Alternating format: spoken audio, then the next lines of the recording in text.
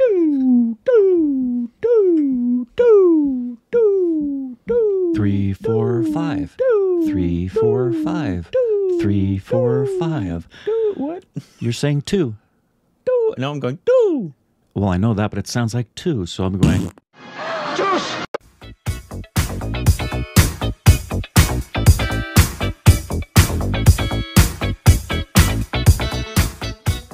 Hey, welcome back to our Stupid Rex of Corbin. I'm Rick. You can follow us on Instagram, Twitter for more juicy content. Thank you to everybody who supports us on Patreon. Follow us on official Twitter account, subscribe and the like button. Muchos thank yous. And today we have another thing about the moon mission. Oh, great. But I hope it's about political satire. Yes. But this one is actually, the reason I'm doing it is because it's Neil deGrasse Tyson talking about it. And I do love me some Neil deGrasse Tyson. Love me some Neil deGrasse Tyson. He's talking specifically about the Indian moon landing and its significance. I'd love to hear his perspective on this. Love Neil deGrasse Tyson. If you just like listening to smart people talk about space a lot, he's a great one to listen to. Talk about pretty much anything. Yes. He talks about so many different things. He's just a really wonderful contributor to world conversation. Yes. So even if it's some stuff we've heard about, I like hearing Neil deGrasse. And so since he's talking about something India related, I just wanted to watch this. I got sent this as well. So here we go. And when it comes to science, he kind of knows what he's talking about. Kind of a little bit of a specialty there for him, I think. I delivered something when I was doing Postmates to his office. Oh, really? Once. He wasn't there, but... I see two major milestones here. One is that there are now 4 countries who have safely and softly landed on the moon. Well, what an amazing insight. From Russia, the Soviet Union, the United States, China, and now India. I like it when the whole world participates in things and not just one country or another. So this is an important step. It's a sign to us all that space is everyone's backyard. And I foresee a day when, in 10 years, 20 maybe, where there are 10 countries or 50 countries.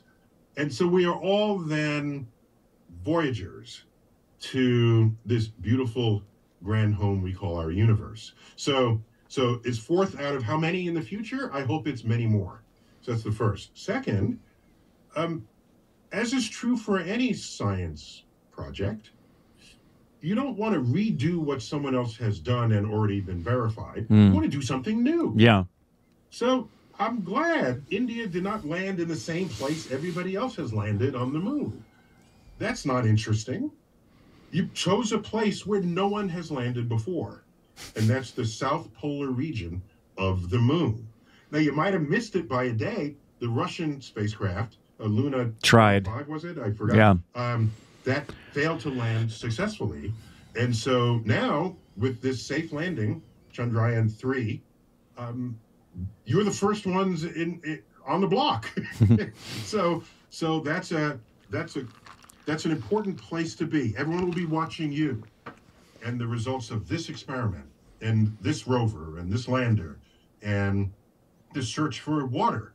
We think there's water in the South Polar regions for very interesting scientific reasons. So I see those as the two milestones. And when Chandrayaan 2 failed, I said to myself, okay, well, there's time to learn from that failure. All right? Nothing wrong with failing when you're doing something no one has done before. You expect failure. So you need to train the audience to recognize that, okay, we learned from that. And we make adjustments for the next mission so that those same mistakes are not made. If you make the same mistakes, no excuse. Bad. You make different mistakes, you kind of expect that. And this one is going along smoothly so far. And at the time we are recording this, they have yet to deploy the rover. So congratulations on the soft landing. They have deployed the rover already. But that's just the end of the beginning. We now have the beginning of the science and the engineering and the other technical questions getting asked. So we look forward to what those results would be. Also, when Prime Minister Modi came through the United States, and I had the privilege of meeting him at the time, he confirmed for me that he would be signing, and he did sign, the Artemis Accord, which is a document, I forgot how many pages, a dozen pages or so, detailing a cooperative conduct in space for this generation's spacefaring nations, on the science you would do, the peaceful uses of that science, the sharing of the data. So, that's great. With India landing in the South Pole, making the first measurements there, that will help inform subsequent missions to the South Pole, but not only other Indian missions, but the missions from other nations themselves. Probably will inform our Artemis mission to the moon, where we're sending astronauts, because they're going to the South Pole. We want to know what you found, so we can readjust and recalibrate and reprogram the experiments we would be doing, so that we can take advantage of what it is that you discovered there first. Yeah, I think I have to say, just because the money, States, we know how to do things expensively. Yeah, yeah, that's it. The money. We're good at spending money on missions. The fact that Chandrayaan cost $74 million. That's insane. $74 million. I think Adele just bought a house for that much. Right. We spend more on movies. Science fiction movies. Yeah. And our missions are typically, the unmanned missions are typically at least twice that much, typically 5 times that much, and occasionally 10 times that much. So I would be curious how you do it so affordably. That's important, because if you do it affordably, it means you can do it more times. Yeah. Okay? And do new things. And it's less of a loss if one of them fails. All of this matters in the total ecology of a space program. If everything costs a lot of money, then all your eggs in one basket, and if that fails, what do you do? Okay, you got to start from scratch again. I was delighted to read what adjustments were made on the Chandrayaan 3 relative to 2 once they figured out why that second mission failed. It was just what's supposed to happen when you're clever engineers.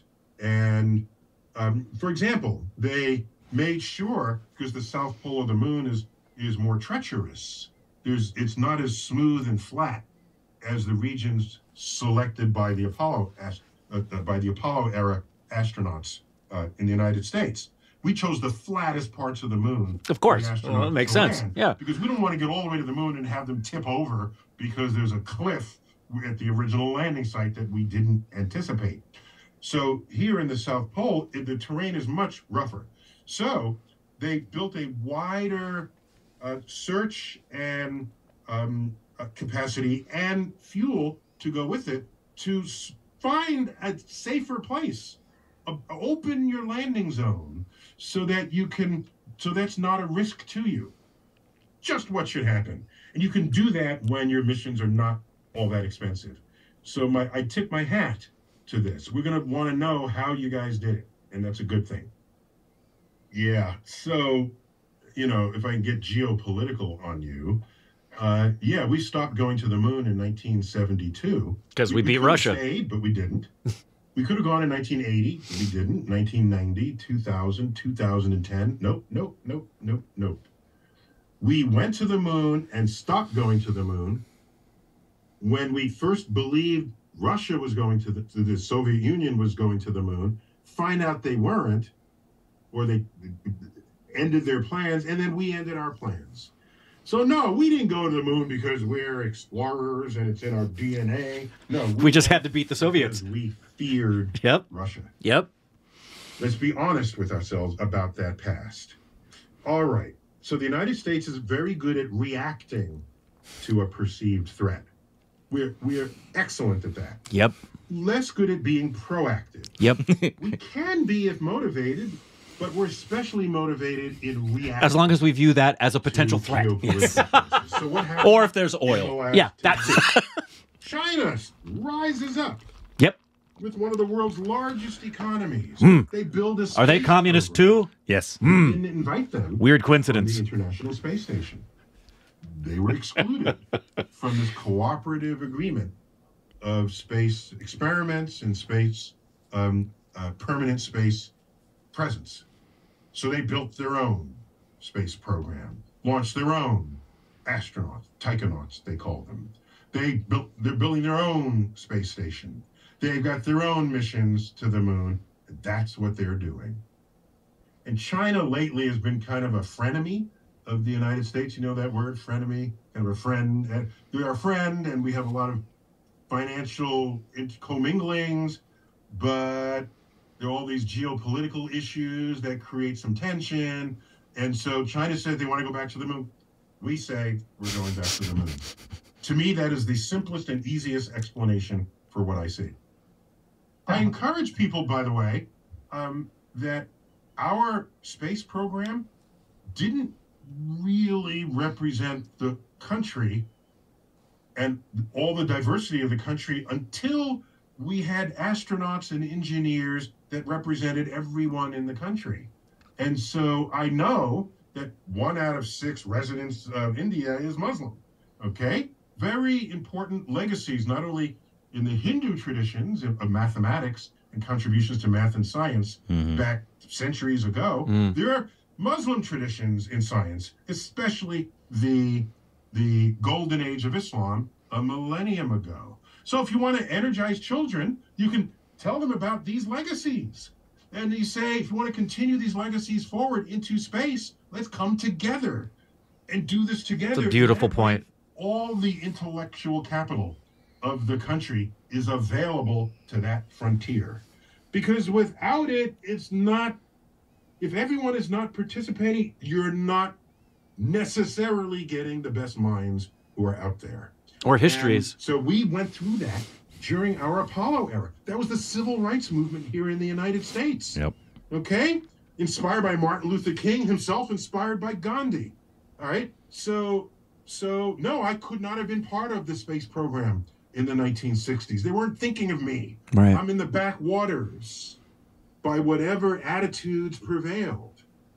So this is an appeal.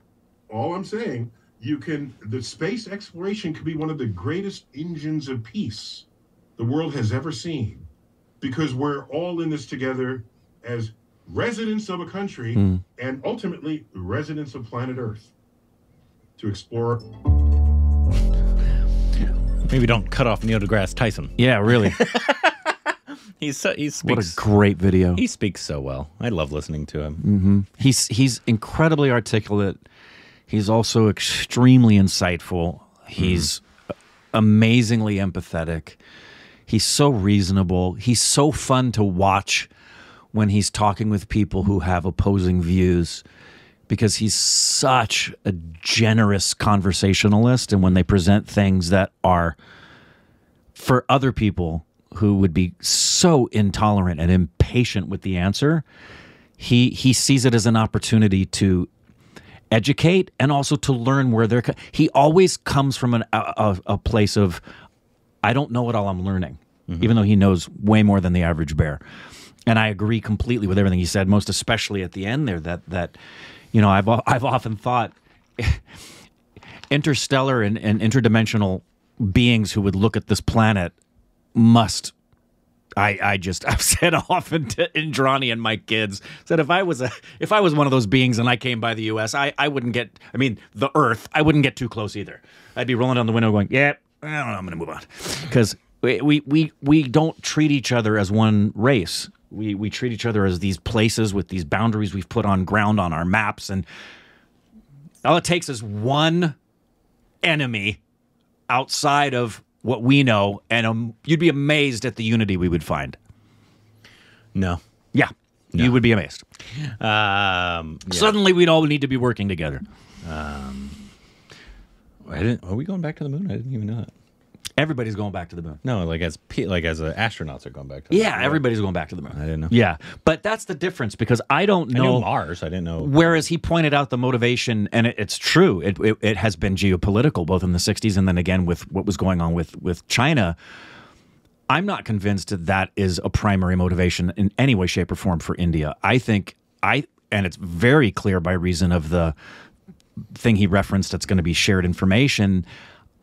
I think the motivation for India has been purely scientific are there geopolitical parts of it? I'm sure there are, but unlike America, the primary reason for it, I believe, is exploration and science, whereas our motivations in our past have been geopolitical, science secondary. What do you say?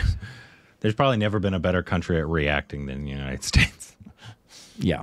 The most united we ever... And not being proactive. Yeah, the most united we've probably ever been as a country was probably right after 9/11.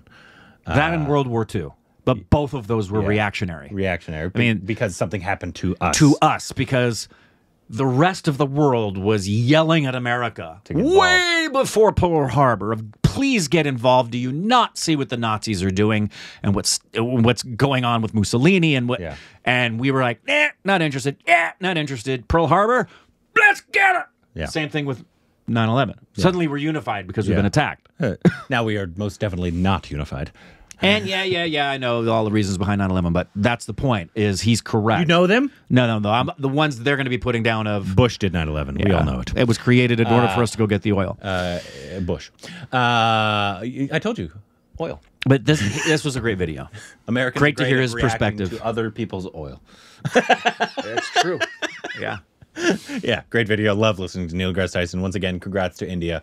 As always, looking forward Leading to the way. Everything that we're going to learn from this mission. And it's no shock that India is going to be at the forefront of everything scientific. With As they should be. As they should be. So let us know any other videos we can react to down below.